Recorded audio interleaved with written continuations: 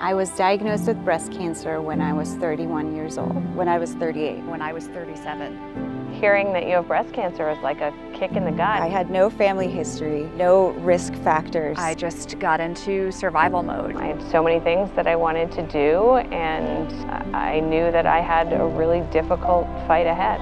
I felt I was a little bit of an outsider, even in the breast cancer world. You know, breast cancer can happen to anyone at any time, any age.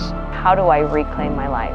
How do I reclaim my fitness and get out of this bed and get back to the things that I love? People often think that you're done with treatment and, oh great, you can get back to normal.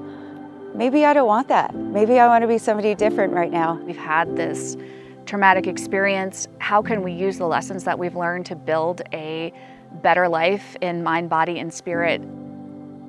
I want to thrive, not just survive. And for me, rising above breast cancer is not letting breast cancer define me or limit me in what I can or cannot do.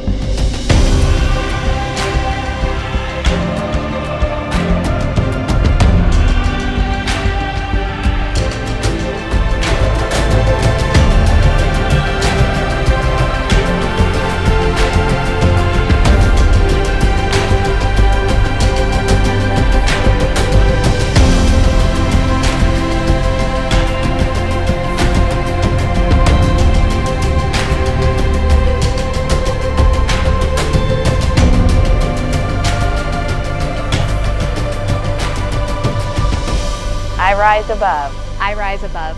I rise above. I rise above.